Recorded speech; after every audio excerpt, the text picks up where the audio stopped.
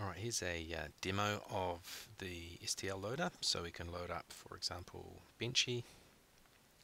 Takes a little while to load. The arc ball kind of works. I don't know, it still feels like there might be something. Yeah, I don't know. It does seem to work. Maybe it has issues. It tilts to the right a bit when you don't expect it to, but arc balls are always a bit challenging like that. I don't know.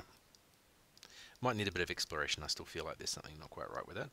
We can load the Stanford Bunny, and we can load the cover. And these are all just triangle lists that are being loaded. You can see it takes a bit of time to load them. It's not ideal. It turns out that's not really anything to do with Imagine or JavaScript. If I actually look, it's to do with the intersection between the two. So it's the fact that we have a whole lot of these render kit create triangle calls. This bounce between JavaScript and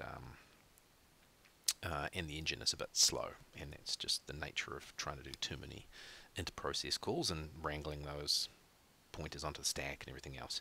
So you're better to kind of keep it in its own world.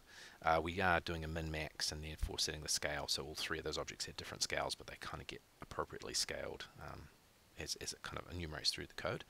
I've done a new fast loader where I just didn't bother going through and updating the triangles. I just literally take the raw data and pass it to a create triangle array. It now has a color mode, which is, I've set it to 16-bit mode 2, which is just a weird hack that STL supports. Little Endian, because weirdly STL is Little Endian instead of Big Endian. Most of the time you'd want to use Big Endian, but anyway. Oh well, JavaScript does anyway. And then pass in the face count, and then basically that will automatically add those triangles inside your Imagine. So if we see that here, whoops, so if we go to page 3, fast STL, now we load Benchy, it just pretty much loads instantaneously because it's just able to grab that file out of the resource folder and then make all those triangles really fast just because it passes them through as an array, and the engine gets them up and available for use. Now fast Benchy does use this new function that I've just added into the documentation, so it's been added to custom script. There's the loaders for the Little Endian and the Big Endian versions, and here's the wrapper functions for 4 of them, so you can add quads, triangles, full quads and full triangles. With full quads and full triangles you pass in additional data, so you get per vertex floats for normals, vertex positions, texture coordinates and color, so it's a lot more information per face,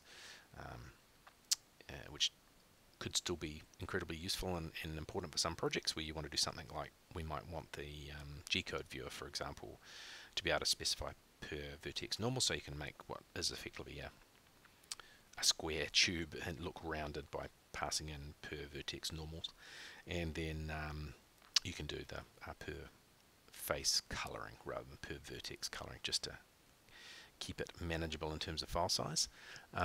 So yeah, cool.